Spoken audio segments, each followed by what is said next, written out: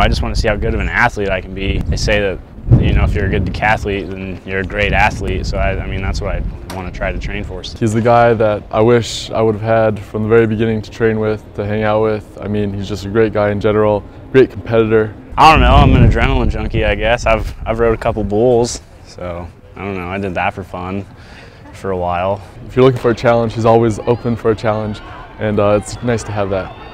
I am going to go to Texas for the summer and be with my family. That's where my mom and dad live. And then following that up, I'm going to move back here and start training. Good luck with coaching. Hopefully everything goes well. Maybe we'll meet along the way somewhere, keep competing, and I don't know, hopefully go head-to-head a couple more times. I'd like to definitely thank Coach Steele and Bertoli for giving me the opportunity to come here just for one indoor season. That was great for me, and they believed in me enough to, you know, to grace me with that one indoor season. So I'm very pleased and happy with that. Thankful.